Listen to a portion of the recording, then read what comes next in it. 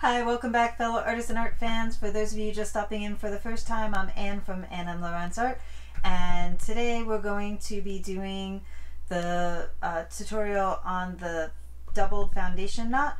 This is the grid version. If you're looking for the freehand version, there's a link in the description below.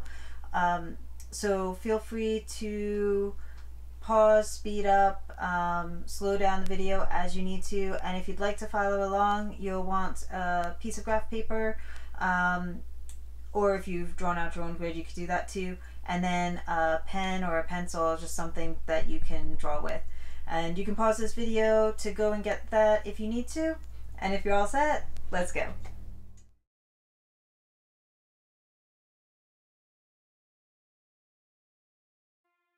We're going to start over here, and I'm going to do 15 of these little squares, or 1.5 of the big squares, which basically is going to be about an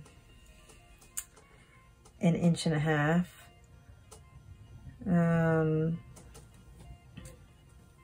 And then I'm gonna come over that same amount, 1.5 of those squares, skip a full square, do 1.5, skip 10 of these little squares, and then go to 15. Skip a square and go to 15, and then this one will be 15 up, 1, 2, 3, 4, 5 over,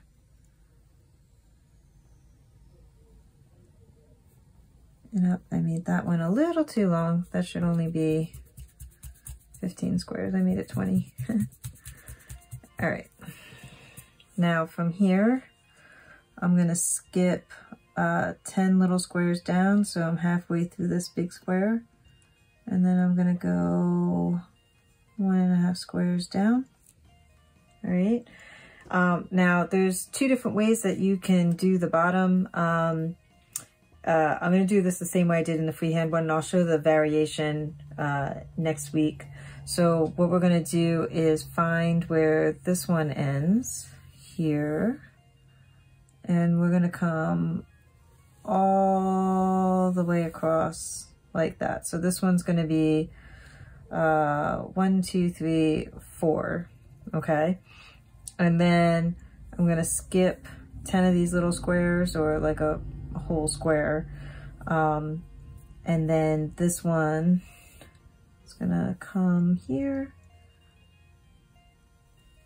and this is going to come all the way to here. We're going to leave that space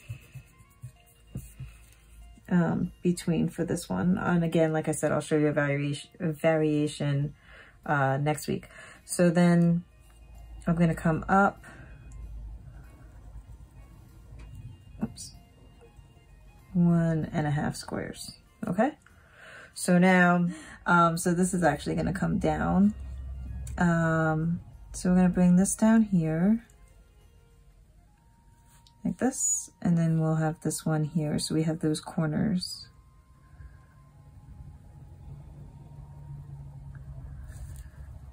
Okay. So, so here we go. So A, B, C, D, E, F, G, H, I, J, K, and L. Okay. So what I'm going to do is A is going to come down to G. Okay, so here, and again, when I'm doing the graph paper, using graph paper, sometimes I'll just go ahead and just dot out the whole thing, because sometimes the little blue lines of the graph paper can kind of make things look, like make your angles go a little off if you're not using a ruler. All right, so, and then B is going to come down to I, right? Because we had A, B, C, D, E, F, G, H, I, yeah.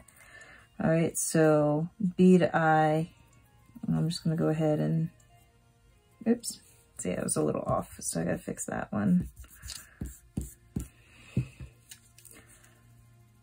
So again, this is I coming up to B, all right? And then I'm going to have C is going to come down to F, like this. And D is gonna come to H, okay?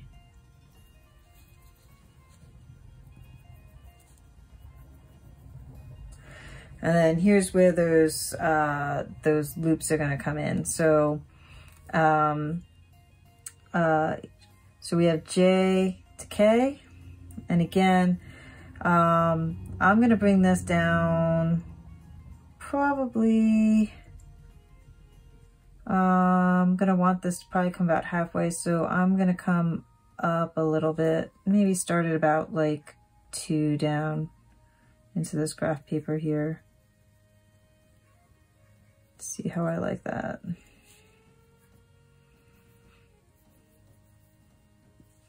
And then I'll do the same thing on this side. So it's going to be 2 down in the middle here. So L coming to E over here. Okay, so now I can block those in a little bit more.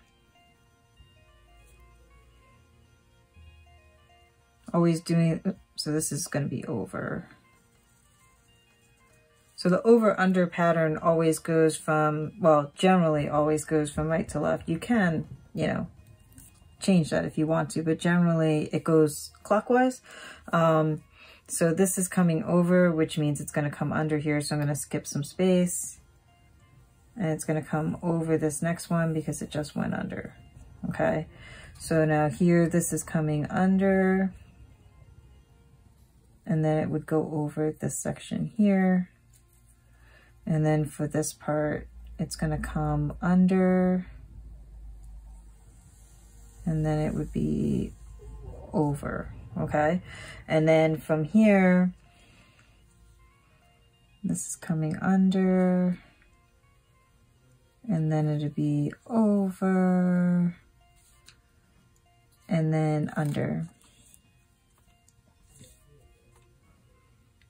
This one's coming over.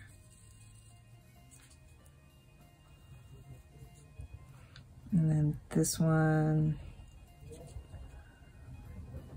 will be under. Oops.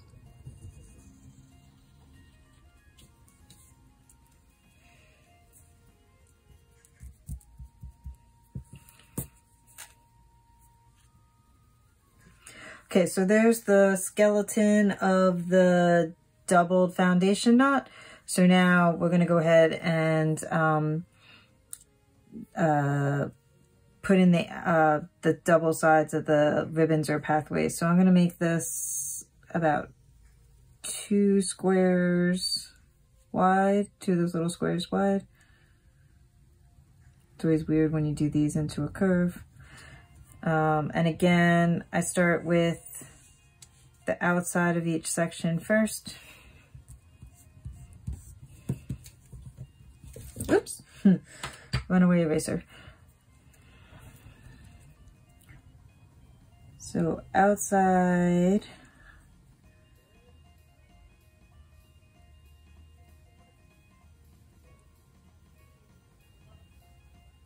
and then down.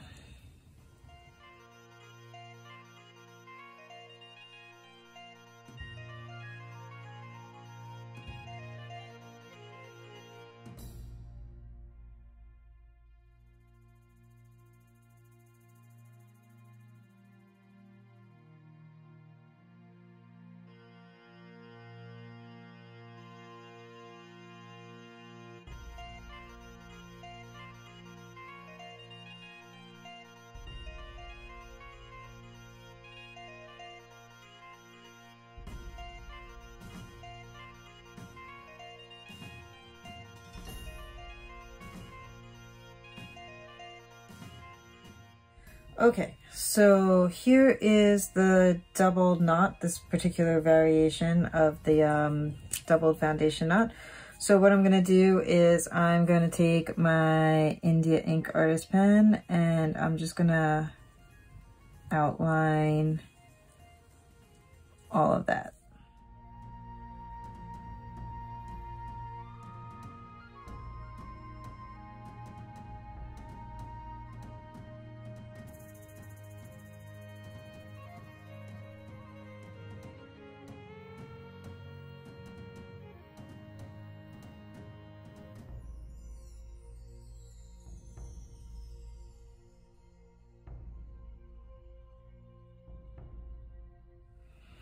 Okay, so there is the outlined version. So let's show the pathway. And what I'll do is I used blue in the freehand version. So if you remember from my cross hatching videos, blue in doing the line hatching is going to be horizontal lines.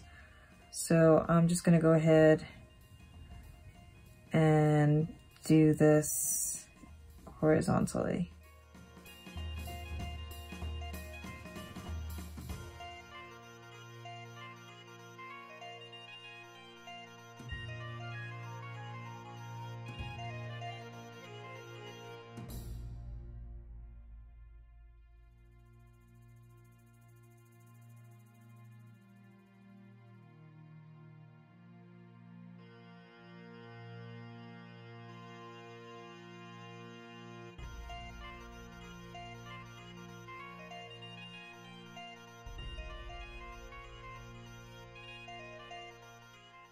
Okay, so that's the blue cross hatched line hatched in, and so you can see it's just one continuous ribbon, and then it's kind of a cool effect because it looks almost like the ribbon's been turned inside out from one side to the other. So now what I'm gonna do, and you don't have to do this, is I'm gonna go ahead and add a border. And we'll make the border 3 squares wide.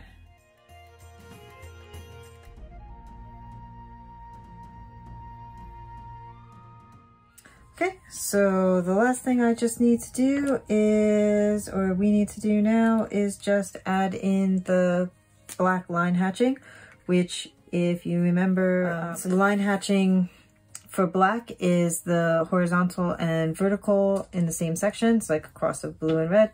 And I will have a link in the description to the line hatching video in case you missed that one and you're interested in learning how to do this line hatching, also known as cross hatching.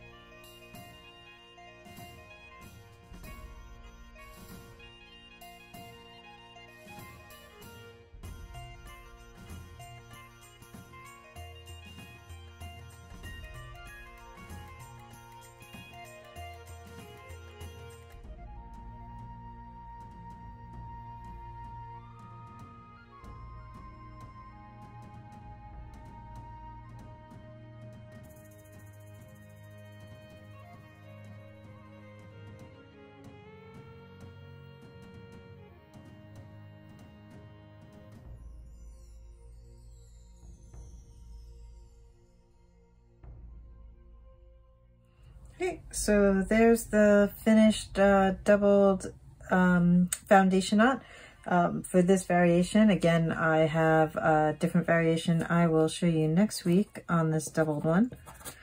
And then just sign off on it and you're all set.